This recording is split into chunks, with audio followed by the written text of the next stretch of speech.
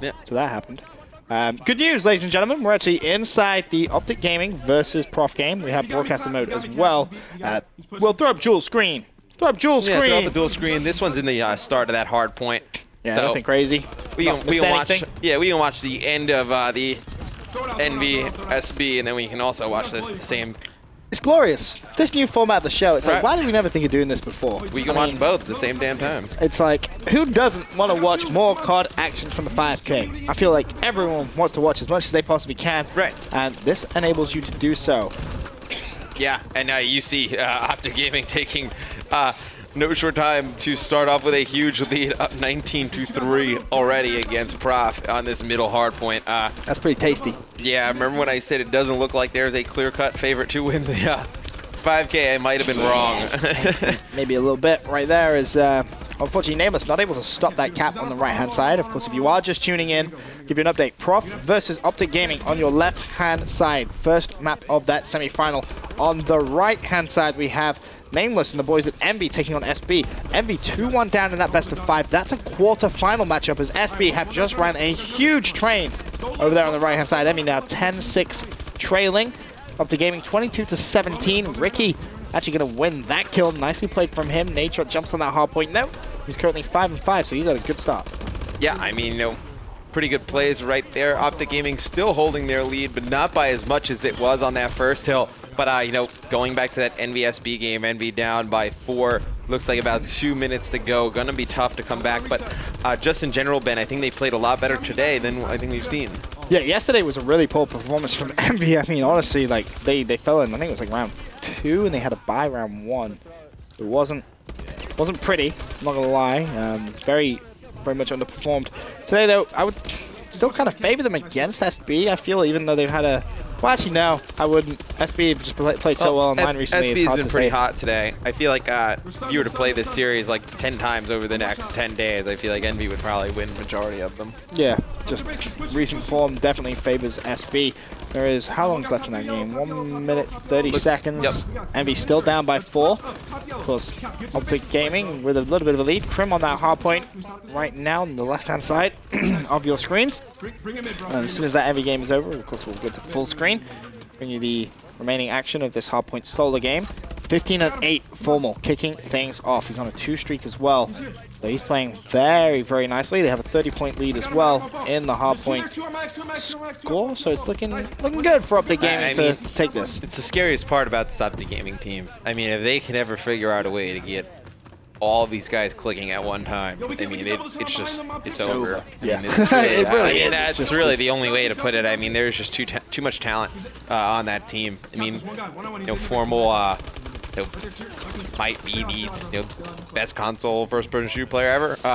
Yep. No strong argument to suggest he is. Yeah, I mean, Crim's not too bad of a multi-gamer himself. No, just a really strong team on paper. I mean, they just need to put it together in game. 30 seconds left. Envy trying to mount a comeback. Nameless goes for the through ball. I think he managed to be able to get that. That's going to be a 2-point play. Envy, oh, he didn't grab the ball. Oh, he just ran straight over it with 15 seconds left. That could have been the game-changing moment. Yeah. And it turns out it is the game-changing moment because SB are going to pick up the 3-1 win over Team Envious. That means they go through to the semifinal. Honestly, SB versus Stunner as a semifinal, would not have expected that. But I'm favoring SB to make it to the grand final of this 5K. And if they were to somehow pull out a win in this 5K, they'll have a lot of pro points, dude. Yeah. They making it rain over there. All the GB lives that they've won, plus a potential 5K, even finishing second in the 5K, will be massive. Right, even finishing second. You see Nameless right there. He is just pretty upset because he had that one play where he could have gone for the 2 points and unfortunately just ran over the drone. We'll full screen up Optic Gaming versus Prof, though. This one a bit of a bloodbath. 128-32. Yeah. Pretty one-sided, not gonna lie. Fizz on your screen. He has Parasite on the hill. Prof trying to mount a comeback. Parasite is 19-16. That may well be the definition of piggyback right there. Yeah, but they're getting killed. Doesn't matter. I know, but I was trying to be... What? Trying to be optimistic for Parasite. Oh no, Parasite's playing well.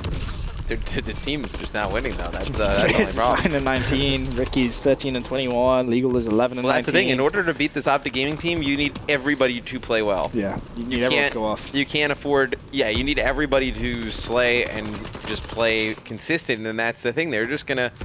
This team, you know, in actuality, the way they should play is they should just play as fast as possible and just try and force as many one-on-one engagements as possible. Yeah, Optic just had an 8-kill feed. Yeah, an 8-kill feed, just all blue. I mean, if you're Optic Gaming and you can just force as many fights as you can with those players, you're gonna win one-on-one gun battles, you're going to win a decent amount of them. Yep, and that's kind of what we talk about when we talk about the way that they play their hard point.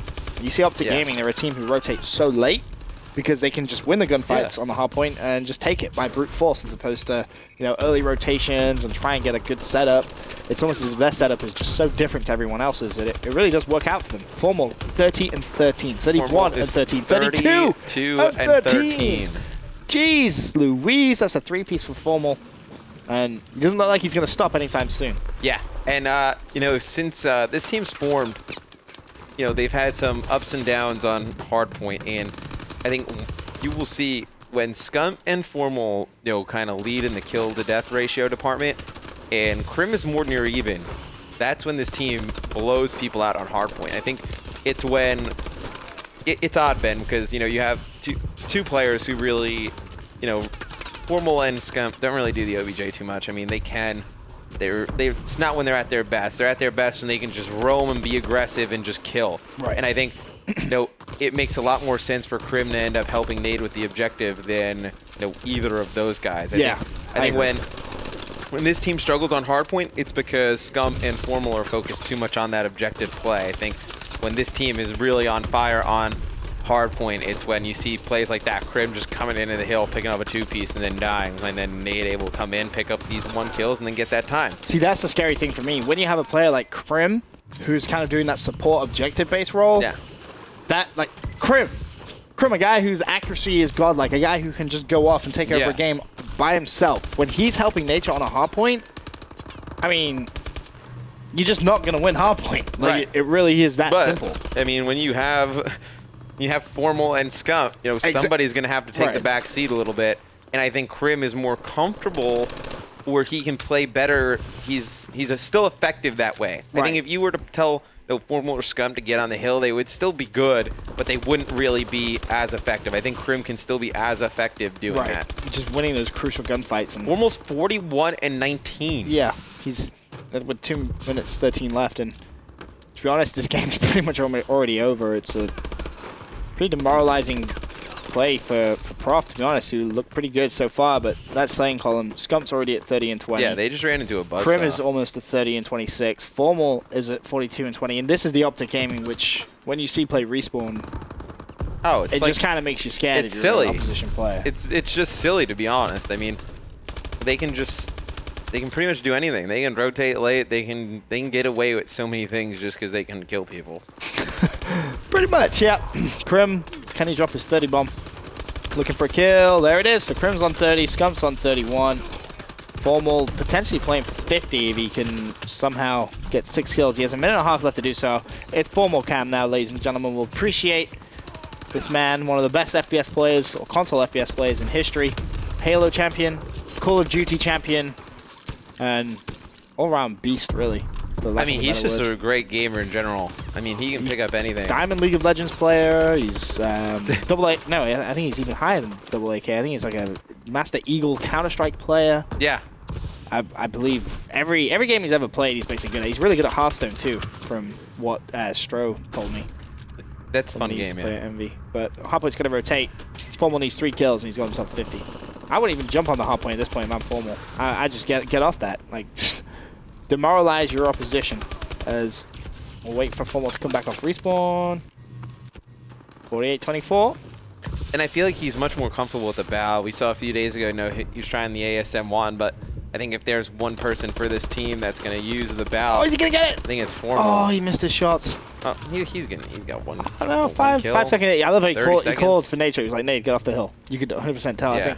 They are going to jump back on it. He's not going to be able to get his 50. Parasite going to challenge, and Parasite wins. Oh. Formal chokes the only kill that mattered. Doesn't matter. Forget he got 49 kills. I don't care. He didn't get 50. Doesn't matter. They won by more than 100. No, don't care. Don't care. Scumpy almost dropped 42. Oh, yeah. He caught up at the very end there. 11 caps from Nade Shot, 6 caps from Scump and Krim, and 8 from Formal. Defense column.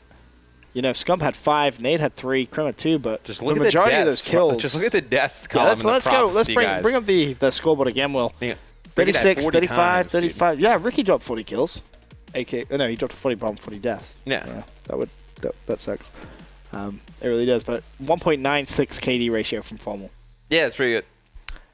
That's gonna win you a game of Hardpoint. Let's just put it that way. Yeah, I mean, yeah. Really not much to break down there other than one person went double positive, one person dropped another almost 40, and that was pretty much it. Yep, pretty much. So we're going to get to a quick commercial break. When we return, game number 2 from the semifinal, Optic Gaming versus Prof.